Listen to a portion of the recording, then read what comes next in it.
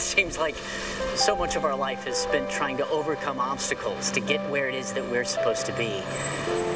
Think about it in your relationships, in your job, in your finances or health, even in your relationship with God. How much of your energy, how much of your time and focus is spent trying to do what is necessary in order to get what you need from your circumstances or from God and get where you need to be in each of those areas?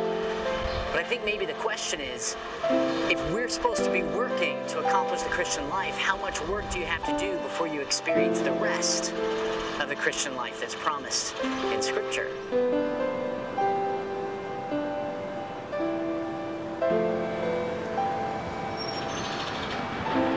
Paul actually says in almost every letter that he wrote that we've been crucified already with Christ, that we're already resurrected with Christ, that we ascended and sat down with Christ. And so the Christian life is not what we do for God, but how we live from what God has already done by grace for us in Jesus.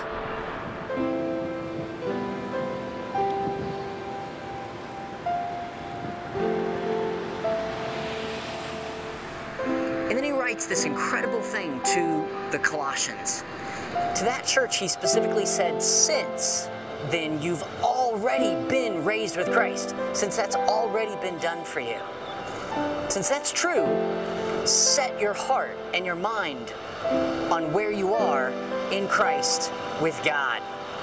And he even tells us why. He says, for you died already, and your life now, today, here, is hidden in Christ with God. So just imagine it. Right now, Jesus Christ is seated at the right hand of the throne of God. He's finished his work to redeem us and make us one in spirit with God, so that we could actually set our minds on where we are with him and the Father. In John 17, Jesus actually prayed to the Father right in front of his disciples that you and I would be where he is, that we would enjoy his union with God, that we would experience all that he's given us freely and witness and share in his glory. So imagine God the Father seated on his throne, and at his right hand is Jesus Christ, and you are seated in Christ with the Father. So the love that Jesus has, you have. And the security that he has, you have. The confidence in God's work that he has, you have. What's his by merit, what he has earned by his work and righteousness and authority, is yours by grace.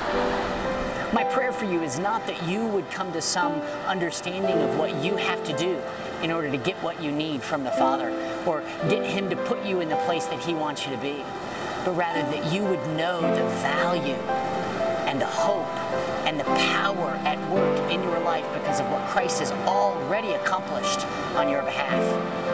That instead of you trying to meet what God requires and step up to some standard that he has for you, that you would enjoy the finished work of Jesus having met every requirement and having already surpassed every standard and given his life freely to you as a new creation, as a saint and a son, that you can live from where you are and who you are by grace in Christ with God.